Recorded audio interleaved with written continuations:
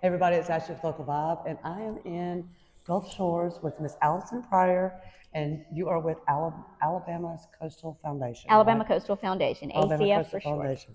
Tell everybody what you guys do. This is so cool. All right. So Alabama Coastal Foundation is an organization that looks out for our ecotourism, our sustainability, and really protecting our environment and making sure that everybody else knows about the same.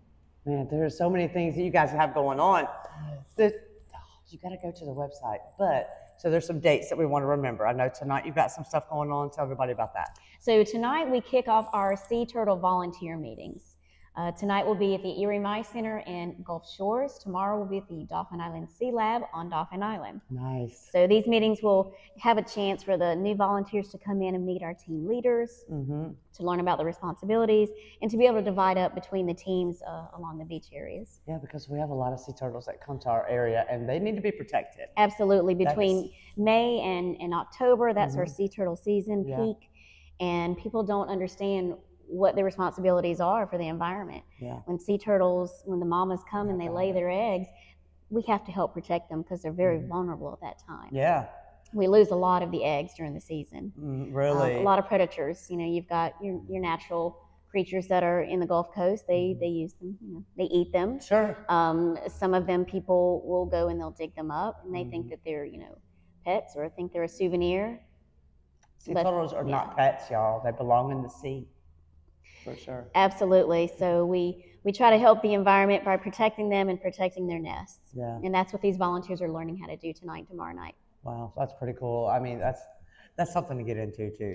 Absolutely. We have a lot of volunteers. It's incredible to watch them. I've got to witness it one time in my life that they were just covering the beach, going all the way. It was the most spectacular thing I've ever seen. Yeah, so I've never actually seen a boil, which is what they're called when they come out. It's amazing. I've heard it's skin tingling. It is. I'm looking forward to maybe being able to see those. Yeah. I'm not much of a in the middle of the night kind of person, but I might be coerced one of these days to go out there and 2 or 3 o'clock in the morning and see a nest if it's starting to hatch. I love that. Well, I know that there's some new stuff coming up for the Hangout Festival too. So yes. Tell us about that. So in the past several years, Alabama Coastal Foundation has worked with the Eco Team, and they have provided the volunteers not only for the paid positions that are several shifts during the day for all 3 days, but the volunteer positions. This year, the Hangout has decided to do a little bit different program through Eco Team.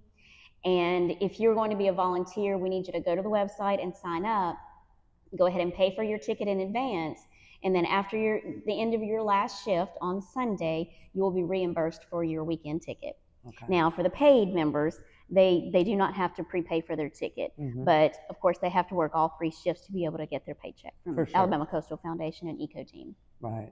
Well, I definitely encourage you guys to go to their Facebook and like and follow them so you can keep up to date, because every month y'all have something going on. You have a lot of things going on. We do have a lot of things going on. The rest of the month is going to be busy. We've got Connect to Your Coast coming back to us. If you have any questions that you want to know about the environment and sustainability, the next meeting is going to be on the 21st, Thursday, in Mobile at Wingman Brewery.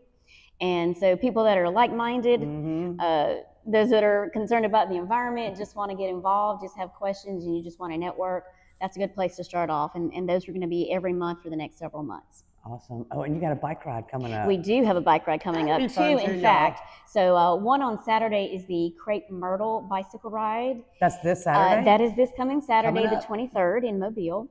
And you can go on the Facebook page, or you can actually look us up online on our joinacf.org. That's our website. You can look up some information on that ride, as well as the one in May. So in May, there are 4 dates for the Good Life bicycle ride. That is going to be held at Lake Shelby, over there by the lodge off of the beach road.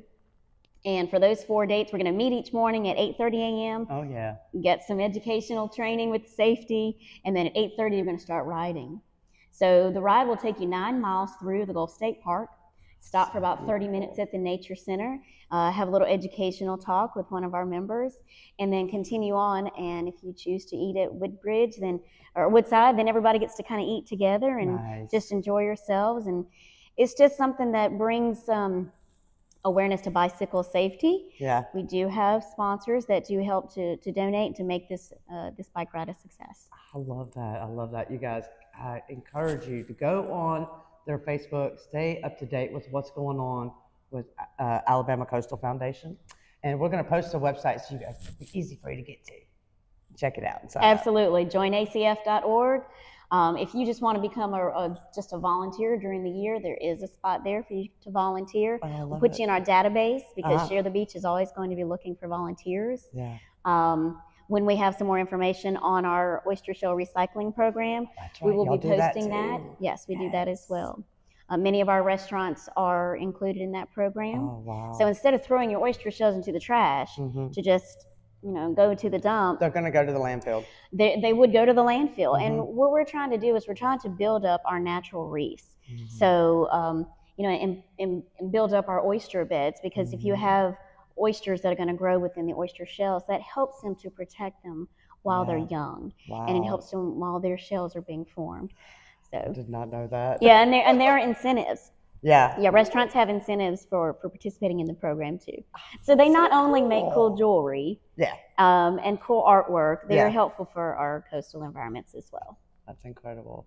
You guys, there is so much to learn at the website. So I definitely encourage you to go to the website, like and follow them on Facebook, and stay up to date. Okay? You guys have a great day. Thanks.